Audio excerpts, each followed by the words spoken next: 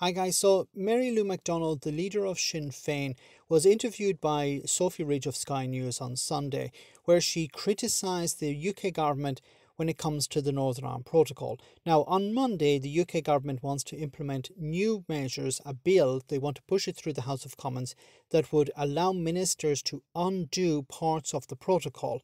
Now, they claim that the protocol is not working, that the protocol needs to be changed, and this has been condemned by the European Union and it has been condemned by the Irish government.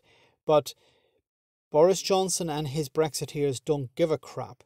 They want to, it seems, implement legislation to help the DUP.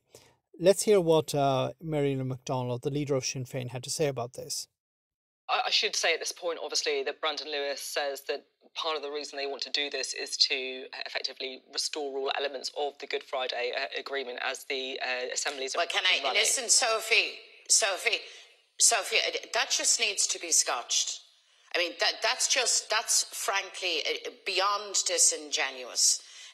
The Tory government consistently abuses language in a way that is mesmerising. They say they want to protect the Good Friday Agreement when they take the very actions that undermine and that could potentially destroy the Good Friday Agreement. That's the reality, and they are doing this in plain sight. They are colluding with the section of political unionism to keep the executive down in Belfast, to ensure that the North-South element of the Good Friday Agreement is now not operating, to wage an attack on the protocol to guarantee access to the European market, but crucially to ensure no hardening of the border on Ireland. They have acted unilaterally in terms of legislation to deal with victims and survivors of the conflict. They threaten still to withdraw from the European Convention on Human Rights.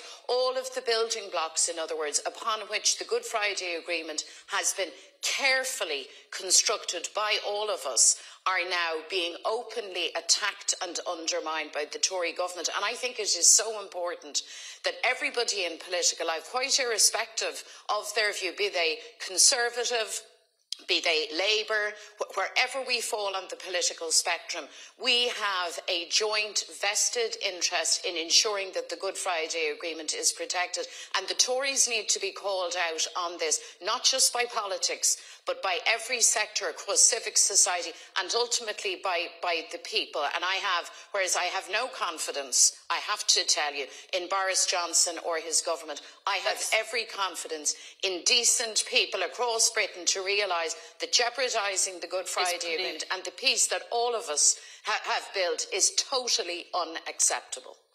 Well said. Now, what she's talking about here, of course, is Boris Johnson. Now, I don't agree. I don't think I agree completely with what Mary Lou MacDonald said here, where she believes that the UK government is working in a sense in cahoots with the DUP to undermine the protocol or undermine the Good Friday Agreement. I just think it's a case of the UK government wants to use the protocol as a cudgel. They want to use it as a distractor. So whenever Boris Johnson has a problem, they pull it out and say, we're going to trigger Article 16, or we're going to rewrite the protocol or renegotiate it. This is Boris Johnson's modus operandi. It's about distracting the public because, look, let's call a spade here. Boris Johnson and the Brexiteers do not give a crap about Northern Ireland. They don't care. They don't understand the complexities of the peace process, the complexities of power sharing and how things operate in Northern Ireland. But they understand that they can use it as in a sense, a bargaining chip against the European Union and against the Irish government. They understand that the Irish government are concerned, of course, with peace in Northern Ireland and on the island of Ireland, and they understand that the European Union is concerned as well.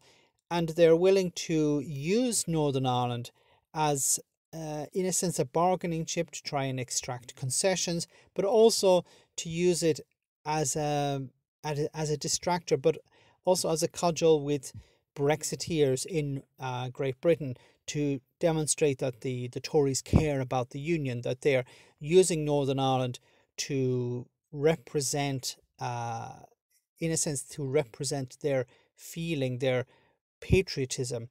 We care about Northern Ireland, we care about the Union, and we're going to protect it, and we're going to use whatever means necessary to protect it. They don't care about the DUP, they don't care about Northern Ireland. So I think, as I said before, and we've seen this with Article 16 when Lord Frost was Minister, Brexit Minister, Liz Truss the same. They were talking about triggering Article 16 almost on a weekly basis as a way of distracting from problems Boris Johnson has, or in a sense to shake up the system to try and extract something from the European Union. It hasn't worked before, it probably won't work again, but it is concerning that there is legislation coming on Monday, it seems, that would unwrite parts of the protocol. Who will benefit from that? I don't know. I don't see how Boris Johnson and the Tories would actually benefit from this. I don't see how the DUP would benefit from it, because it would not be removing the protocol completely, which they have asked for. So I don't see where the end game is here. Once again, I believe this is just a distractor that Boris Johnson wants to pull out from time to time to, in a sense, as I said, distract the public from his own shortcomings. Let me know in the comment section, guys, what you think. As always, your comments are greatly appreciated. Thanks a lot.